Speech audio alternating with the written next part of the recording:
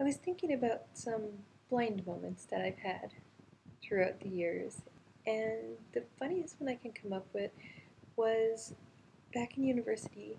I went to Dalhousie University in Halifax, Nova Scotia, for anybody who knows it, and I lived in residence in Sheriff Hall for 2 years.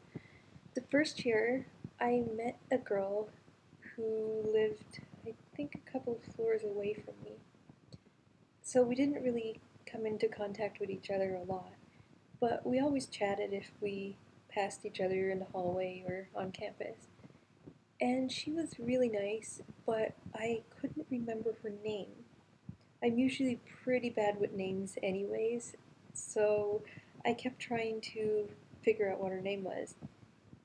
And we'd chat what in passing, but sometimes it seemed like she wasn't really with the conversation, or she didn't realize what we'd spoken about the time that we met before.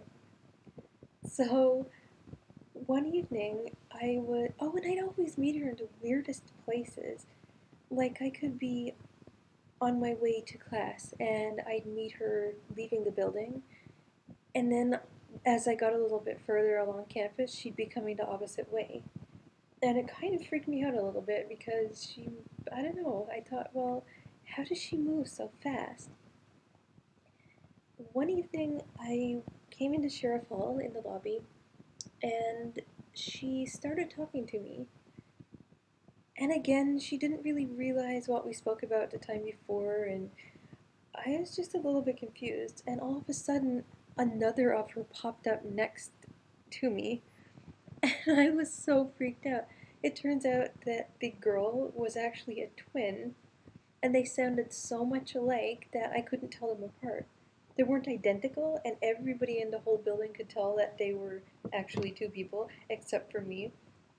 And they never let me live it down at all. It was so funny.